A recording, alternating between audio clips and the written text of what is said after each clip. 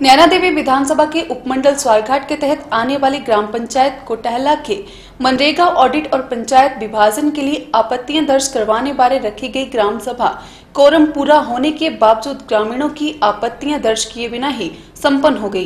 भारी हंगामे के बीच पंचायत प्रधान, उप प्रधान व सचिव बिना प्रस्ताव डाले ही ग्राम सभा से चले गए, जबकि स्वारघाट पुलिस थाना प्रभारी बलवीर सिंह की अगुवाई में एक पुलिस टीम उनकी सुरक्षा के लिए मौके पर मौजूद थी।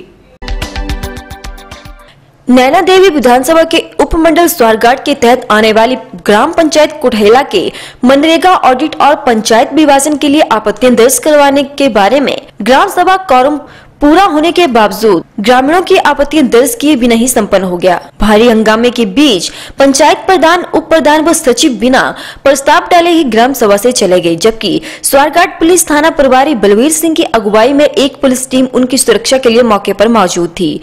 बता दें कि इससे पूर्व ग्राम सभा के दौरान मंजेट को अलग पंचायत बनाने के बारे में प्रस्ताव कोटहला पंचायत द्वारा बीडीओ कार्यालय को भेजा गया था। इसके बाद मतनोह बुलान के ग्रामीणों द्वारा मंजेट पंचायत में एसडीएम व बीडीओ को असहमति जताते हुए ज्ञापन दिया था, तो वहीं काथला, डडराना, दवेटा, दारवरथा, कुलाह और मतनोह के ग्रामीणों द्वारा दवेटा पंचायत के बनाने के बारे में एसडीएम को ज्ञापन सौंपा था, जिसके बाद 24 दिसंबर को ग्राम सभा रखी गई थी। ग्राम सभा में सैकड़ों की तादाद में लोग पहुंचे। वहीं मामले की गंभीरता को देखते हुए पुलिस थाना स्वारघाट की टीम भी मौके पर मौजूद रही।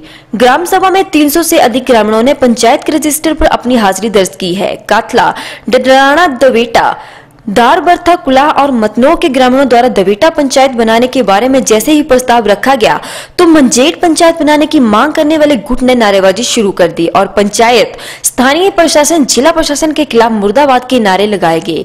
काफी देर तक चली नारेबाजी के दौरान कुछ लोग पंचायत सचिव, उप प्रधान के साथ उलझ पड़े, जबकि वहां उपस्थित पुलिसकर्मी मूक दर्शक बनकर रहे।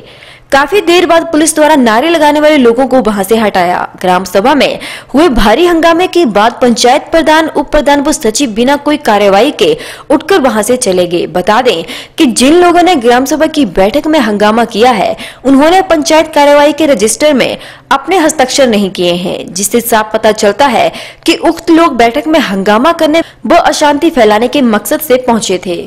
ग्राम पंचायत का पुनर्गठन के लिए रखा गया था, क्योंकि पहले भी इसका ग्राम सभा हुई और मंझेड़ का ये प्रस्ताव रखा था, उसमें गांव डाले गए थे, उसमें विरोध किया गया मतनोह और बुलान गांव ने, और उनकी जो गवर्नमेंट की गाइडलाइन के मुताबिक 1000 पॉपुलेशन उन गांव से बिना नहीं बन रही थी। और सेकंड प्रपोजल हमने उस ग्राम सभा में भी दी थी कि दवेटा के लिए गाँव काथला, डडराना, दारबरथा, कुलाह, मतनोह और दवेटा के लिए 1400 पॉपुलेशन है, लेकिन उस दिन भी हमारे से धक्काशाही की गई, हमारा प्रस्ताव नहीं रखा। और आज 300 लोगों के हस्ताक्षर होने के बावजूद भी ग्राम पंचायत के उप प्रधान और भूतपूर्व प्रधान और सचिव की मिली भगत से हुड़दंग मचाया गया और हमारे प्रस्ताव को नहीं रखा गया। हमारी सरकार से यही मांग है कि न्याय किया जाए, लोकतांत्रिक तरीके से इसको हमारी मांग को माना जाए।